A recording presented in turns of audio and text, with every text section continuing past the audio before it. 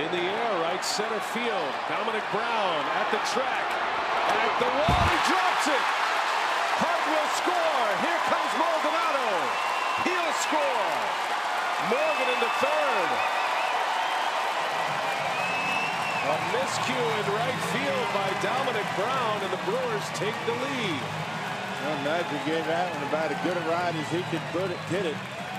They hit it well, but Dominic Brown should have had it. I mean, it was Brown that almost was able to get to Corey Hart's grand slam last night. Just missed that home run. And Charlie should have had this one. And Nigel gives this one a pretty good ride. Just drops the head of the bat on a fastball right down the middle. Brown got there right off the glove. And you would think as far as he had to go to get that, it's going to be a triple for Nigel Morgan.